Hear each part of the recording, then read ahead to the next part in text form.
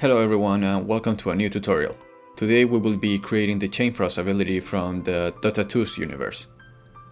After watching this, you can alter the visuals of your ability to better fit your game. I am going to start by setting up the scene. We will add a plane to our level to act as our ground, then create a new material and give it the default checker texture that comes with Unity. Assign the material to our plane. Now I'm going to create a sphere object and set its scale to 0.5 and then duplicate it 5 times so that we have a couple of different targets to bounce off. Select all our spheres and rename them to enemy, and also set their tag to enemy. This is important, make sure their tag is set to enemy. Next, create a new particle system and on the shape options set its shape to sphere and radius to 0.5.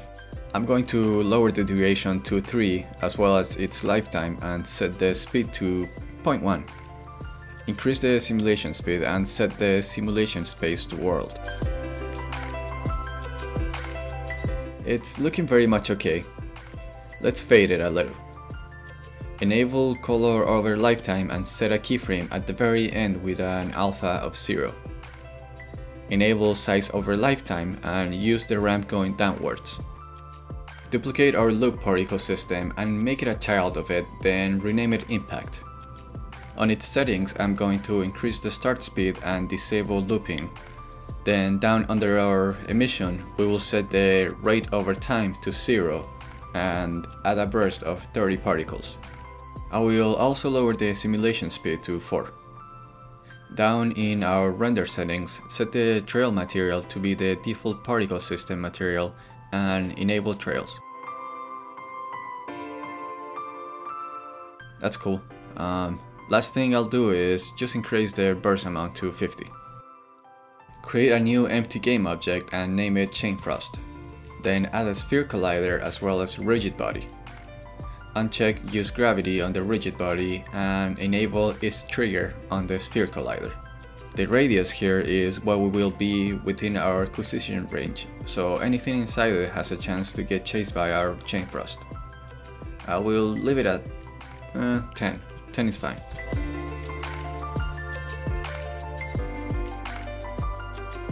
Create a new script called Chain Frost script and add it to your Chain Frost game object. Now make our particle system a child of the Chain Frost and reset its position. I'm going to hit play and see how the particle looks. Okay, I like it. It's not bad. Open the Chain Frost script on your programming software of choice and let's begin coding. We will begin by setting up some variables.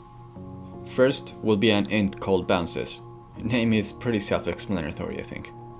Create 4 public floats for movement speed, rotation speed, distance to target, and the AoE damage radius. A transform to store our current target and a string that will be the tag of the enemies which we have set to enemy. Now for some private variables, the particle systems we have created and then a boolean called isDead that will control the movement and rotation of the Chain Frost. We need to store all our possible targets inside the radius, so we will use a list. Under our start, we will need to reference our 2 particle systems and then we check if we have not assigned our target and the possible target list has more than 0 available targets, then we remove the target from the list just as a cleanup precaution, even though we already checked if we have a target. Then we set the random int and use the random int to assign the target from the list. In update, we will do a check if the Chain Frost is not dead and then another check to see if we have a target. If we don't, then we just copy what we did up here to set a random target from the list. If we have a target though, we do a quick cleanup to remove the target from our list, just so that we don't repeat the same target. Then we store the distance between our target and the Chain Frost in a temporary variable. Now we do our rotation over time and same with the movement. You can change the rotation speed and movement speed in the inspector. Last thing we will do here is check if this dist variable is smaller than the distance we have set in the inspector. And down here create a new function called chainFrost and add it inside our if statement. Cool, now under our chainFrost function, we will copy this real quick and paste it down here. Play our impact particle we created and lower the bounces by 1. Then we check if the bounces are equal or smaller than 0, and we create a new function called finish chainFrost and add it inside our if statement. Cool. Now for the AoE damage, we will do a overlap sphere to get all the colliders inside the radius, then for each loop to check if any of them have an enemy script so we can lower their health. I can't really show you how to do this part since every game is different. Your enemy script will most likely not look like mine, but here's a quick example of how I will do it. Alright, and for our finish chainFrost, all we really have to do here is stop the loop in our update, so enable is dead, and then get the emission of our loop particle system and set it to 0. Then destroy this game object after 2 seconds. We need to add and remove possible targets to our list, so we will use onTriggerStay and do a bunch of checks before we add it to our list.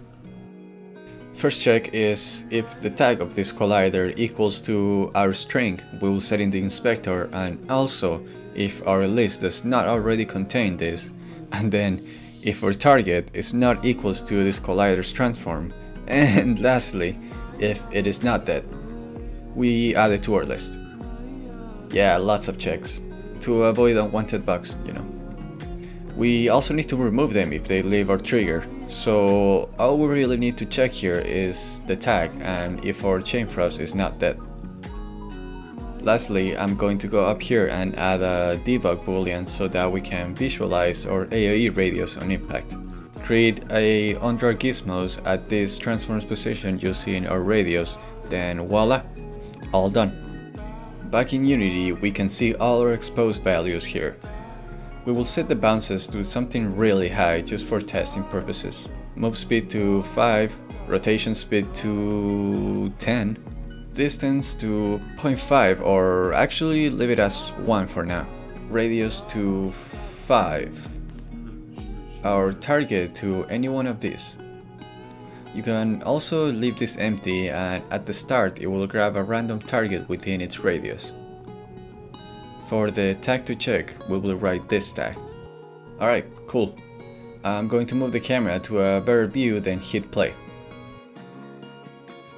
You can see it is exploding way before it reaches the target, so lower the distance to maybe 0.1. Increase it to 2 just to test. And yeah, not good. Back to 0.1.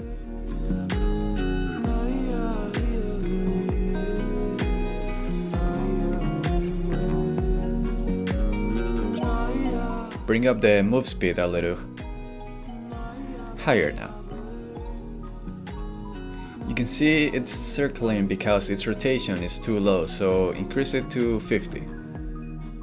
The chainFrost is basically inside our enemy, so it is just standing still. To fix this, just increase the distance to something like 0.4. It's all working as intended. Cool stuff, man. Let's check our AoE damage radius. Oh, that's big. Let me lower that.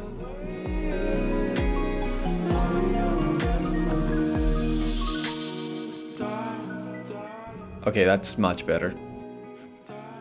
We successfully recreated the chainFrost, guys. Good job. You can customize it to look however you like. Here are a few examples. Go crazy with it. Please subscribe. I have an ability from Warcraft 3 queued up to recreate in Unity, so stay tuned for that. Thank you for watching and have a good one. Bye bye.